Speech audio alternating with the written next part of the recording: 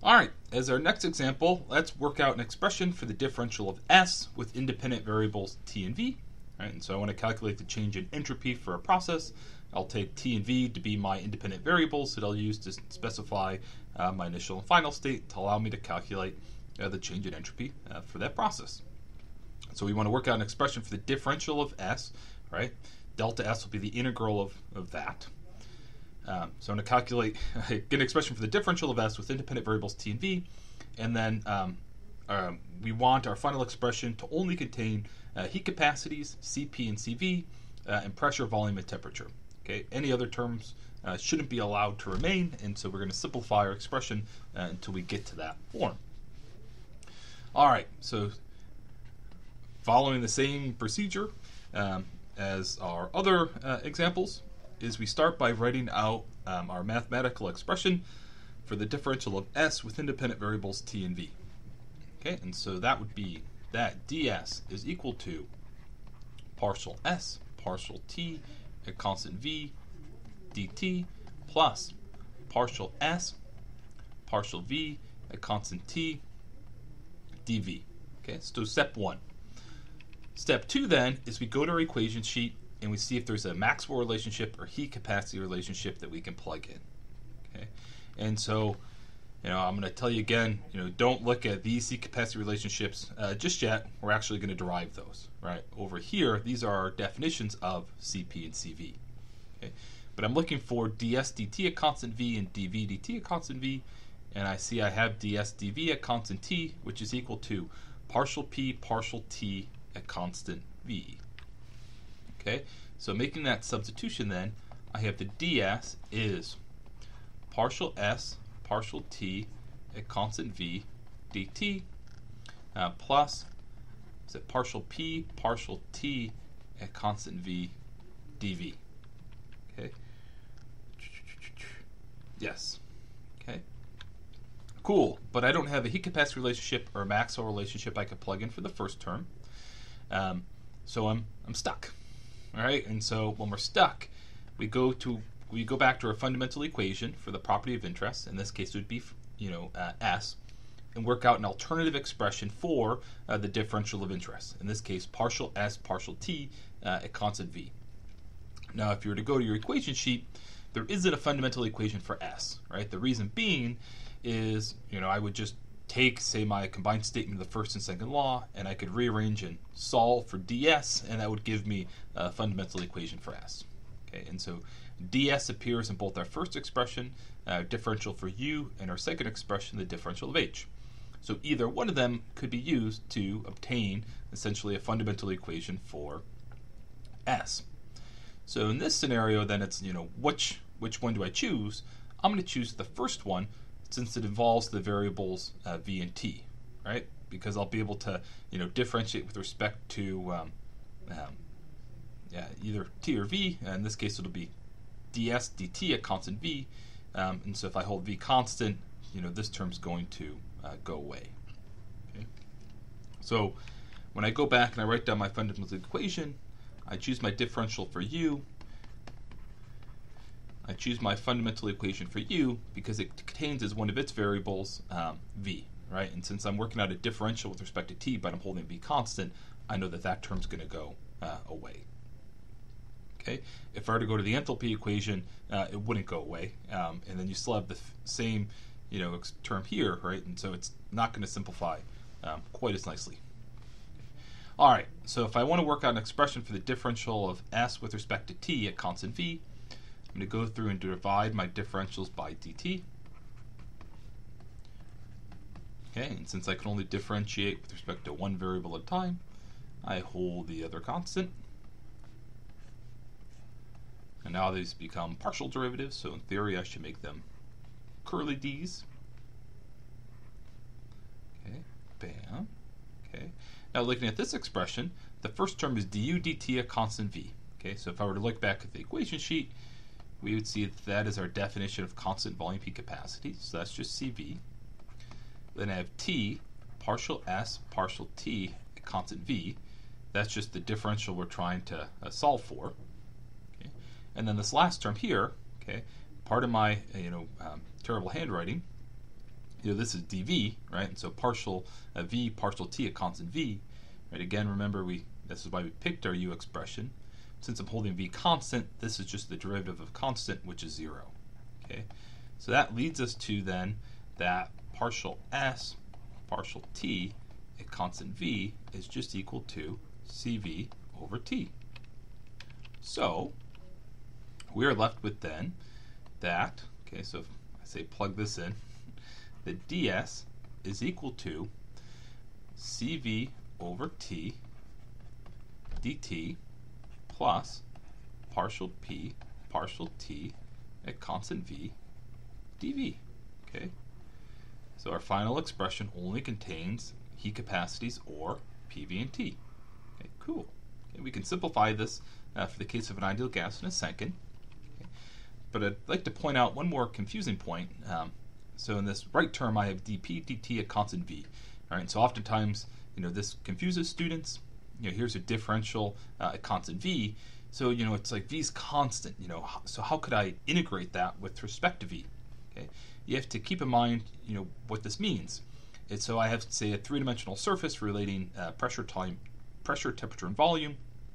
What this would correspond to then is I'm introducing a, say, cutting plane at constant volume. So I'm slicing my three-dimensional surface via this cutting plane at a specific volume. I get a resulting two-dimensional surface, right, of, say, pressure versus temperature at that fixed v, right, and I'm calculating, that rate of change. Okay, but then, if I were to change the cutting plane I used, if I were to go back and change the volume used, I'd cut my three-dimensional surface, I'd get a new two-dimensional surface that would have a different, numerical value for dp dt at that different v, right? And so, even though while I'm differentiating v is being held constant, the numerical value of dp dt is going to change with v, okay? And so this term is a function of v, okay? Just, subtlety which students often find confusing, okay? So next, I'd like to play with, well, we're going to look at the specific case of an ideal gas, okay? And, one thing that comes up a lot is, actually let me make sure I didn't lose any terms, is, how this thing's often simplified. So I plugged in my Maxwell relation for ds dv at constant t, ds, to dp dt at constant v. Yeah, okay. So let's simplify this for the case of an ideal gas, okay? And in simplifying for a case of an ideal gas, we'll see an alternative expression that often comes up, an alternative way to express this that's commonly used. Okay, so if I were to look at the case of an ideal gas, okay, which is given by the equation of state, PV equals RT. What I need to evaluate is differential of P with respect to T at constant V, right? So I need to know how P changes with respect to T at constant V. So I need to know a relationship between P, T, and V. How P changes with T and V, that's given by my equation of state. And so if I solve for P, right, now I have a relationship for how P changes with T and V, right? Remember, R is just my molar gas constant. Here, right, we're looking at the case of an ideal gas, but this would be true in general if you were to use your favorite cubic equation of state. So if I work out this differential then, so I have partial P, partial T at constant V, that's going to be equal to then partial RT over V, partial T at constant V. So R is my molar gas constant. It's constant. I could pull it out. V is constant because it's being held constant as I differentiate. So if I pull those out, then I have R over V times partial T at constant V, where partial T, right, is just going to be 1.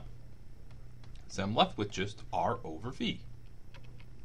So that leads then, for the case of an ideal gas, the ds of my ideal gas is equal to Cv over T dt plus R over V dV.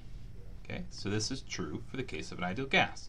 So first, as compared to internal energy, we see that entropy of an ideal gas is a function of both temperature and volume. All right, just like for the case of an ideal or entropy, when we kept temperature and pressure constant, we showed, sorry, the pop-up tripped me up. So just like when we worked out an expression for entropy using independent variables temperature and pressure, we were able to show that entropy was a function of temperature and pressure, whereas enthalpy was only a function of T. Here we again see that when I use temperature and volume as my independent variables, U is only a function of T, but S is a function of both T and V. All right, so I said we would try and simplify this a little bit. And so we'll not simplify it, but look at another common way to represent this. And we did the same trick when we had entropy with independent variables T and P. Okay, so namely the trick we're going to apply here is that the differential of log T, right, is equivalent to 1 over T dt. Likewise, the differential of log V is equal to 1 over V dV. Okay, and so what that allows you to do is rewrite this as ds ideal gas is equal to CV ideal gas d log T plus R d log V. Okay, so here's an alternative correct expression. And then what's often done with this is, well, if I assume that my heat capacity is independent of temperature, okay, and then R is just my constant, that would allow me to write delta S. So if I were to integrate this from, so let's just write it, right? If we were to integrate this as being the integral from some initial state, say naught, to some final state 1, be the integral from T naught to T1 CV ideal gas d log T plus R times the integral from V naught to V1 d log V. Okay, so if I assume that my heat capacity is independent of temperature, I could pull that out as a constant, and I'd be left with just CV ideal gas log T1 over T naught. The final term, since R is a constant, right, it's just R log V1 over V naught. Okay. Cool. All right, and so even if we didn't make those simplifications, right, it gives us some idea for, say, how entropy should change with respect to T and how it should scale with V. Okay, cool. And so over narrow temperature ranges, this might be a reasonable approximation.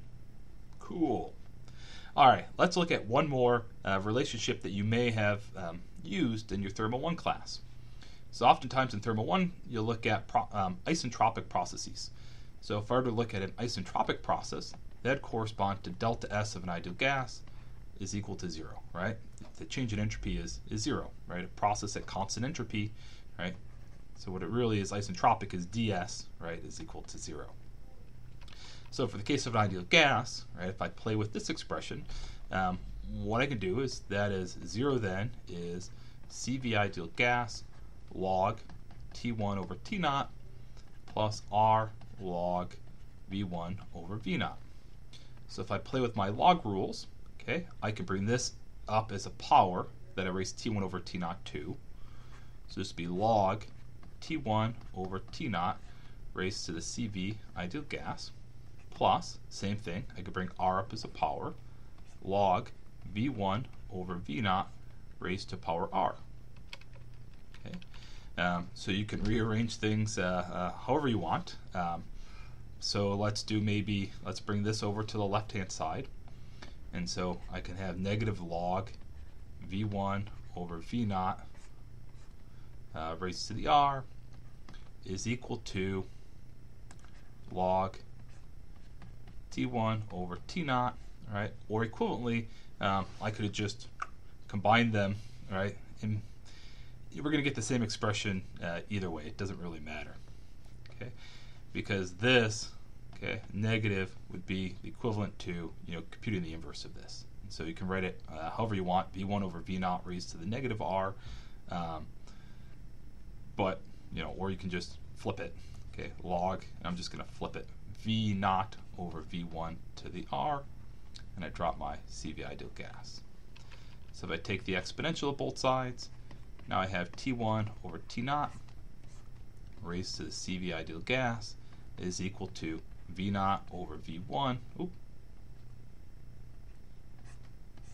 raised to the power of R. Okay, cool. Or if you want to simplify it just a little more, I'm going to write this as V naught over V1 is equal to T1 over T naught raised to the CV ideal gas divided by R.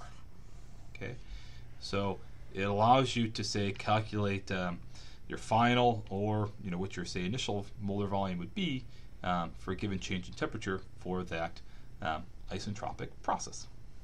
Cool.